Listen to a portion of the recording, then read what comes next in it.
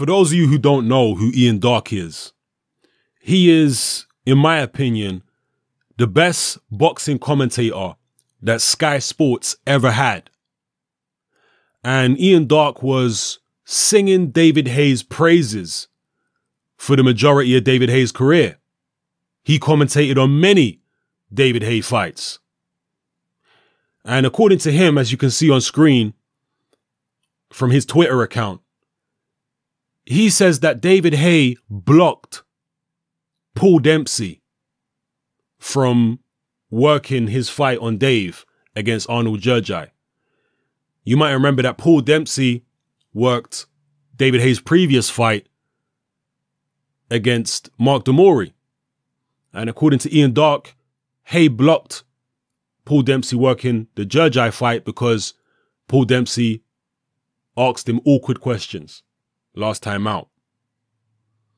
And from what I remember, the comments I saw online and what people were saying, most people were very, very complimentary of Paul Dempsey for asking the questions that he should be asking, doing his job, as Ian Darke said on Twitter.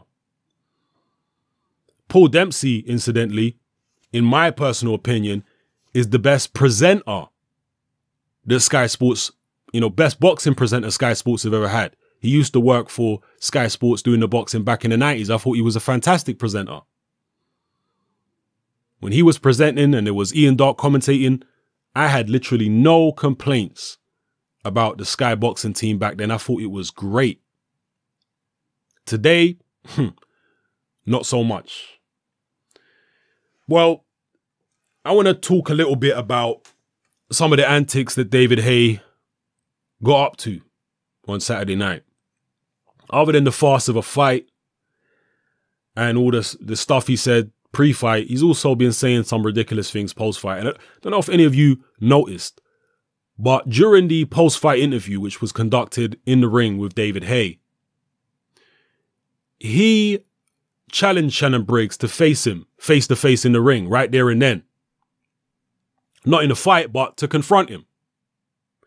Now, Shannon Briggs was in the crowd at that point, and Briggs was trying to get to the ring, but he was being blocked by David Haye's security, who Haye had given express instructions to not allow Shannon Briggs anywhere near him. and when Briggs didn't get to the ring, David Haye on the microphone said to the crowd, "See, he's got all this mouth, but when I challenge him to step to me face to face, where is he?" So David Haye deliberately engineered a situation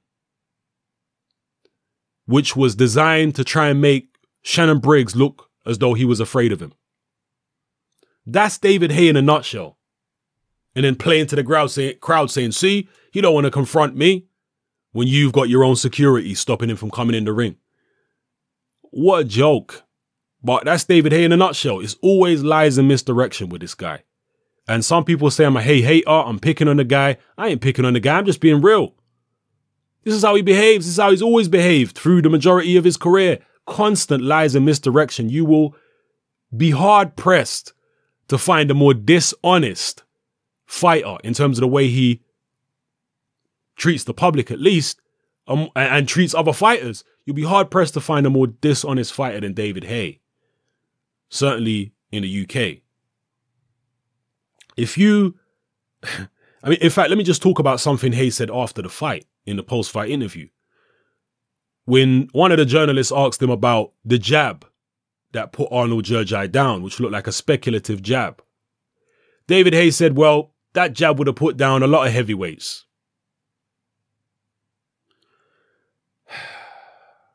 He actually said that Jurjai had a good chin, people. All I can do is shake my head. That's all I can do. This guy has no respect and nothing but sheer contempt for the boxing public. If you look at David Haye's career from the very beginning, I noticed very early on in Haye's career, from before he won the cruiserweight title, that this guy was a compulsive liar. He always lies, constantly. I noticed after the Carl Thompson fight, Okay, in the interview after the Carl Thompson fight, the presenter said to him, David, you were gassed. You looked like you were tired there. You ran out of steam. David Haye said, I didn't run out of steam. I was slowing the pace down so I could catch Carl Thompson with shots more easily. That's what David Haye said. Go look at the interview. Years later, when people were talking to him about that Carl Thompson fight again, David Haye said, well, I ran out of steam in that fight. I'm in much better condition now. So there's no question about it that David Haye lied in the post-fight interview following the Carl Thompson fight. He was lying. Of course he ran out of steam. Everybody could see that he was gassed. He wasn't slowing the pace down so he could catch Carl Thompson more easily. But it's just in Haye's nature to lie like that. He can't help it. He just always has to do it. He's a compulsive liar. You follow Haye's career from then to now. He has done a lot of good things. Don't get it twisted. David Haye is a very talented fighter. And as I've said many times before, I don't begrudge fighters making lots of money. And I always like the fact that David Haye was independent. Okay, once he left Frank Maloney, for the most part, he's been independent throughout his career and he's been keeping the lion's share of the money. I like that. But what I don't like is David Haye constantly disrespecting the boxing public and selling mutton dressed as lamb, being a snake oil salesman. He definitely earned his stripes as a cruiserweight. He had tough fights. He showed heart. David Haye's not a guy who is a coward in the ring. David Haye's got heart. Okay, he showed that. Certainly, you just look at the Mormac fight. He went to Mormac's backyard, fought him in Paris in France, came off the floor to knock Mormac out in a hostile arena. So this guy's not a coward in the ring.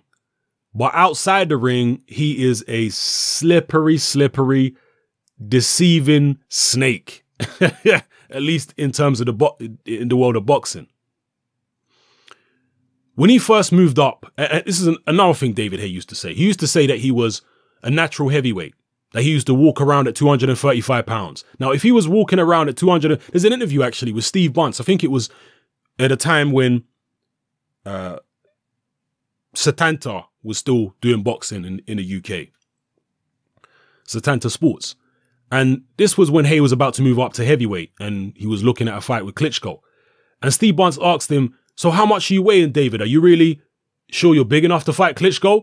And Haye said, you could hear him stumbling just for a second. He said, I'm about 235 pounds now. Yeah, I'm about 235, I would say now. Yeah, 235. So I'm only like 10 pounds lighter than Klitschko naturally.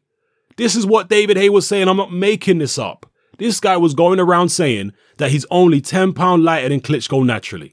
If he was 235, which I highly doubt, then he was carrying a whole heap of fat.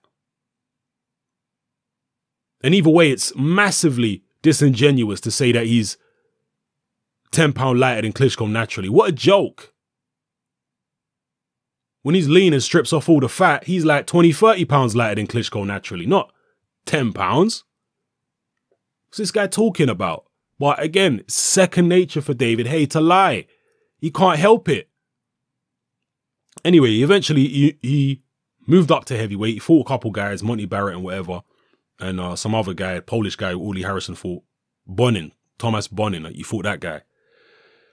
And he eventually was granted a shot at Vitaly Klitschko. And that fight was all set to go ahead. But David Haye pulled out. And I can't remember exactly the excuse he used for pulling out the fight at that time. It might have been an injury. I can't remember. But shortly afterwards, he signed up to fight Nikolai Valiyev.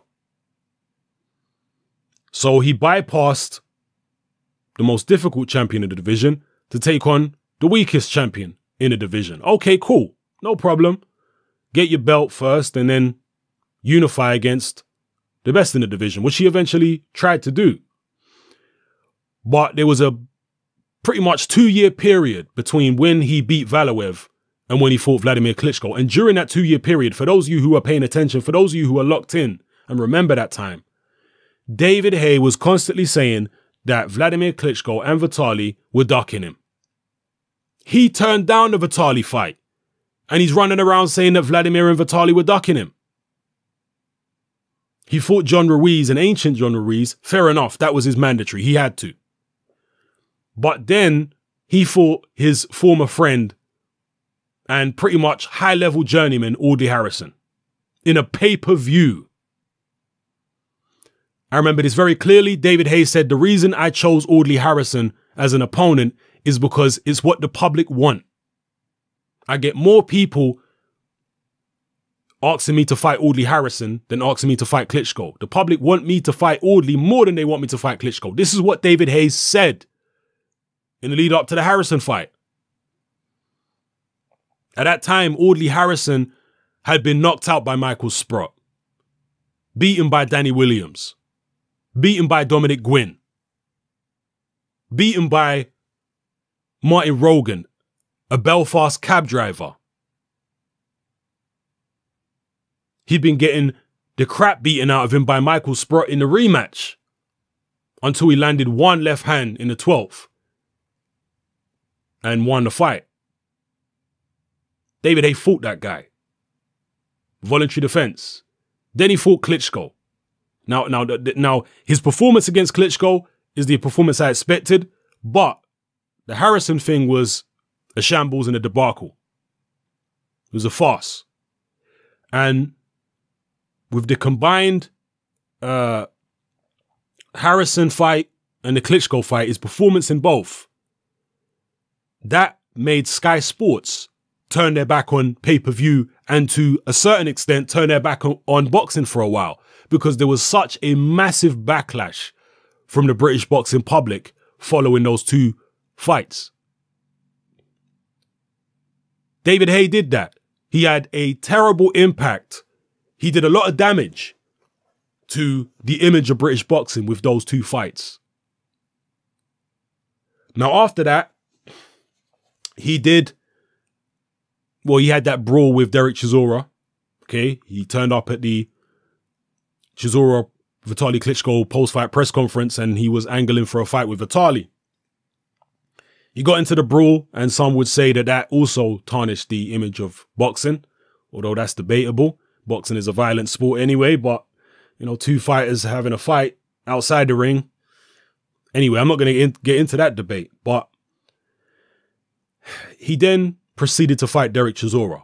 What he didn't say is Vitaly Klitschko actually contacted him. This came out after the Chisora fight. Vitaly Klitschko had actually contacted him and said, look, forget about the Chisora fight, I'll fight you. David Haye turned that down and proceeded to fight Derek Chisora. All right, cool. After the Chisora fight, he was out for a little bit, and then he was talking about fighting Manuel Charr. Now, I might have got the timeline mixed up a little bit here. Either he was offered the Vitaly fight before the Chisora fight, or he was offered it about a year later before the Manuel Charr fight. It was one of the two, okay? But just stick with me here. So he signed up to fight Manuel Charr. And then what, a week or two after he signed up for that fight, he pulled out with a hand injury. And no sooner had he pulled out with that hand injury, a couple weeks after that, he'd signed to fight Tyson Fury. And we all know what happened in the Fury situation. Pulled out twice against Fury under very strange circumstances. Let's just say that. Then he, quote unquote, retired and said that he had a injury which would likely mean that he'll never fight again. That's what David Haye was saying. The doctor said he's never going to fight again, and he'll probably never fight again. Another thing I forgot to say is that David Haye, throughout most of his career, was saying that he was going to retire by the age of 30. Once he realized that he weren't going to get the fights he wanted by the age of 30, he extended it to 31. And here we are now in 2016. David Haye is 35 and he's still fighting. So clearly this is not a man of his word. Yeah? Anyway, he pulled out of those two Tyson Fury fights. And since then, he's done nothing but slag off Tyson Fury. David Haye came out in the press before Fury was going to fight Klitschko, when he'd signed to fight Klitschko. And David Haye said, Fury will never go through with the fight. I'm willing to bet a large amount of money that Tyson Fury won't actually get in the ring with Vladimir Klitschko.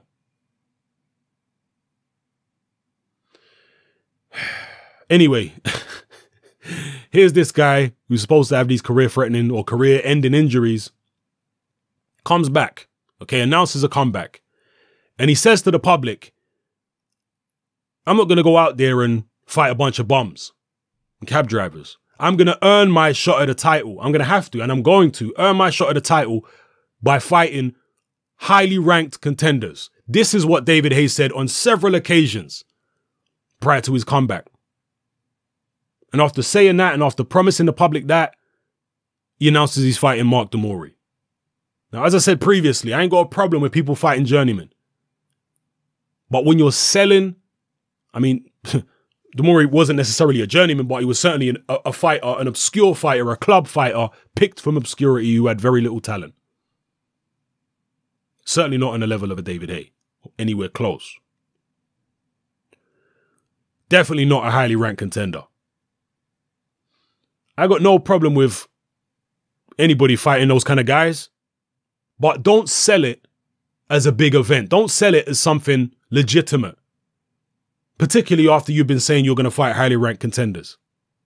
Because when you sell it as something big, the way David Haye's been doing it, and all these fans who don't normally watch boxing turn up and pay their money to come to the O2 Arena, when they see a farce like that, like David Haye's past 2 fights, particularly his last fight against Jurjai, when they see a farce like that, which was hyped up by Haye and all this type of stuff, a lot of them are gonna go away thinking, you know what? Boxing is a joke. I don't think I'm gonna go watch a boxing match anymore. I think probably all the big fights are fixed. Because a lot of the boxing fans, casual fans and hardcore fans, were looking at the Jurjai fight in particular and saying the fight's fixed. Did you hear how many people were booing when Jurjai went down from the jab?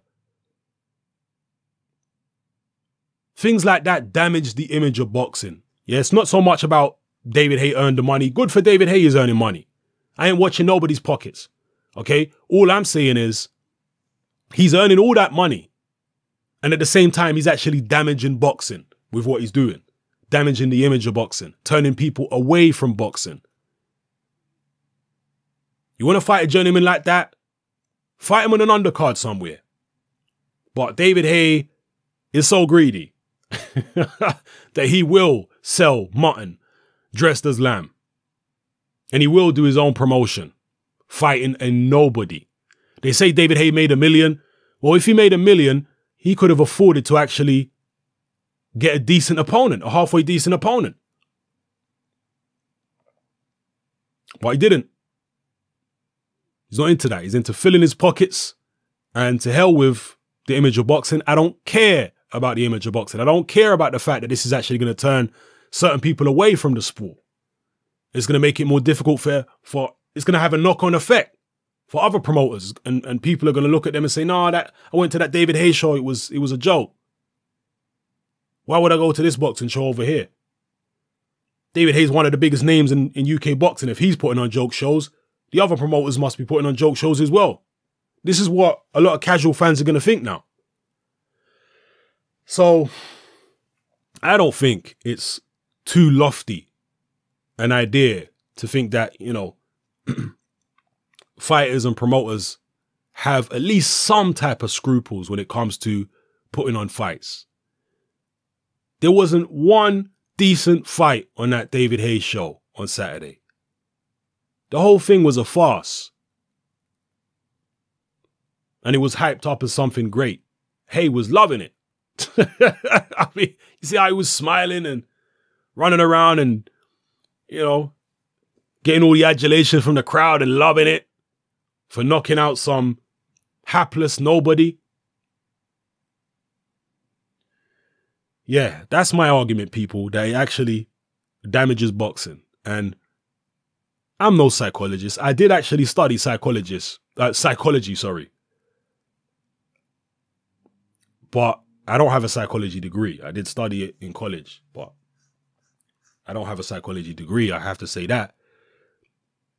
And I've studied psychology ongoing, you know, long after education in, you know, my personal life.